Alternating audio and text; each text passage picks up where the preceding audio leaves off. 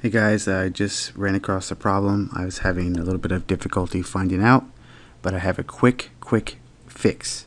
If you're getting a YouTube error that doesn't allow you to monetize your video, it says unable to apply ad formats to video without a monetization policy.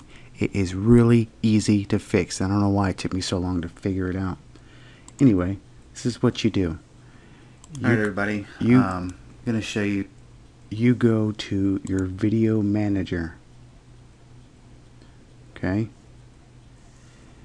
this will be gray. See, it's monetized now because I fixed it.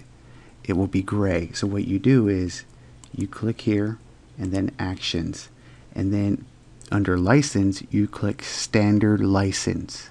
It'll edit it, it'll save it, then you monetize it and it'll work. It's a quick fix in 60 seconds. I hope this helped you out. Thanks.